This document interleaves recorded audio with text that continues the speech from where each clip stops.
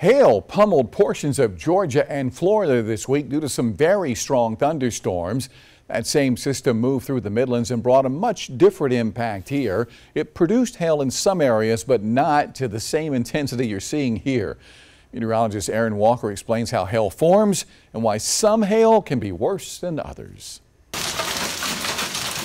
Most thunderstorms have hail in the upper part of clouds, but not all thunderstorms produce hail on the ground. Hail forms when strong updrafts or upward winds carry water droplets high into the atmosphere. The water droplets are lifted to a height where the air temperature is below freezing, causing them to freeze into ice. These ice particles then fall back down toward the ground, but get caught in another strong updraft. This updraft carries them back into the freezing temperatures, where more water droplets freeze onto the existing ice.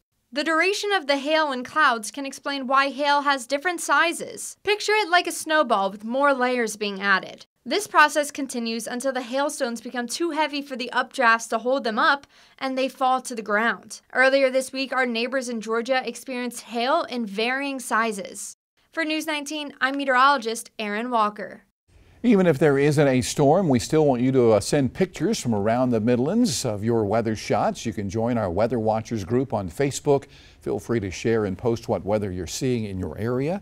It may make one of our evening or early morning broadcasts. You can also connect with our News 19 meteorologists for the latest updates on the weather anytime. And of course, be sure to stay up to date with the weather in your area. For the latest forecast, just download the WLTX app. You can also get weather updates on our website, WLTX.com. And again, be sure to follow our meteorologists on their social media pages.